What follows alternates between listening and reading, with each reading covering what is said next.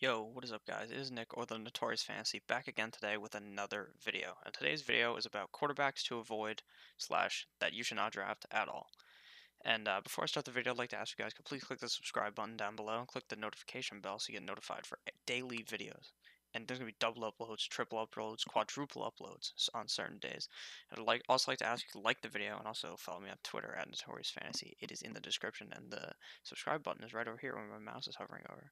So let's get right into this one. The first quarterback I'm going to be talking about is Tom Brady, the GOAT, as some would call him. Tom Brady is currently going as pick 113, and that is the round 10 0-2, the second pick of round 10 in 12 team leagues. He is likely going to be picked ahead of that ADP that I just gave you.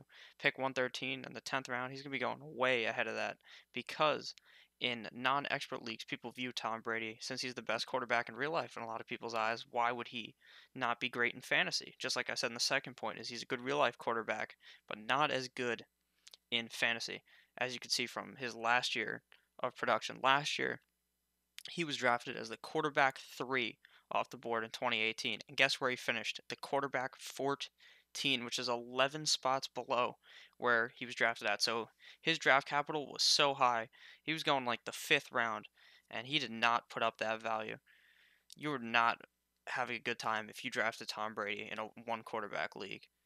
That means that he's not a quarterback 1 in a 12-team league. He would have finished 2 spots below that. It would have been a quarterback 2 overall.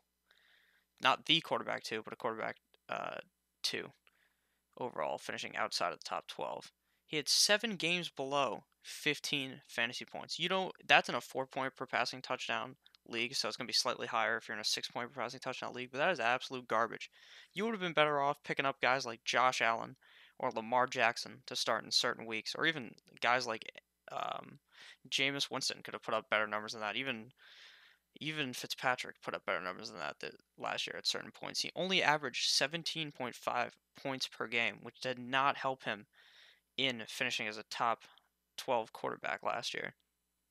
The Patriots are now, in comparison to years past, are now more of a run-heavy offense. They used to be, you'd be seeing Brady slinging the ball a lot, but now you're seeing them be more run-heavy when they got 4 solid running backs on their team. They got Burkhead, they got Sony Michel, they've got James White, and they've got the rookie on their team, whose name is escaping me at the moment, but is okay. Right now, he's 41 years old, and he's going to be 42 in August. So by the time the season starts, he's going to be 42.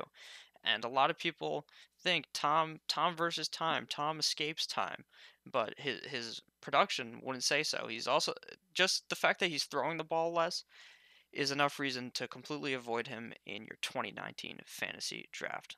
So let's get into the next guy here. That next guy right here is Jimmy Garoppolo, going pick 133, which is the 11th round, pick 9 on average in a 12-team league. Last year he played 3 games, as you may know. He tore his ACL in the 4th quarter against the Chiefs in a game he was doing pretty well in. He averaged 16 fantasy points across those 3 games, and he was the 10th quarterback off the board that year. He obviously didn't finish as quarterback 1 because he only played 3 games, so that's not much of a knock against him considering he played just about okay. Not great, but okay those first couple of games. His hype could move him further. Oh, his hype could move him further up this board. He's currently going as the 18th off the board right now, the 18th quarterback off the board. And since a lot of people see Jimmy Garoppolo, they see he's a good-looking guy. They want him to be good. They want him to be successful. But I don't think that he could finish as a quarterback 1 this year. And there's a lot of guys around him, in my opinion, that have a lot better fantasy values, like Dak Prescott or Josh Allen. I don't think he's going to be a bust. He's not going to completely bust where you pick him, but he's not going to he doesn't have the high upside that I think a lot of other guys have around him. So that is the reason why I wouldn't be drafting him. I also don't really like the receiving options around him. Yes, they got Deebo Samuels, who's a rookie. He's not going to be that in the offense because of the way that the coach works on that team, and he makes the playbook very confusing. Pettis was very confused last year on trying to figure out what to do, which routes to run. So for that reason, I think that just having Kittle and Pettis and like Coleman to dump the ball off to, it's going to be hard for him to finish as a top 12 quarterback. So I would pretty much avoid him completely unless you're getting him as your backup. But even then, I'd like to get a more higher upside guy than Jimmy Garoppolo in the 2019 fantasy season.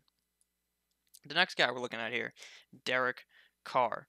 Now, Derek Carr is a guy, a couple of years ago looked like a goddamn MVP, and then he fucked up his leg, but he was looking great. He's going pick 174 right now in the draft, which is 14.05 average in a 12-team league. He's pretty much undrafted.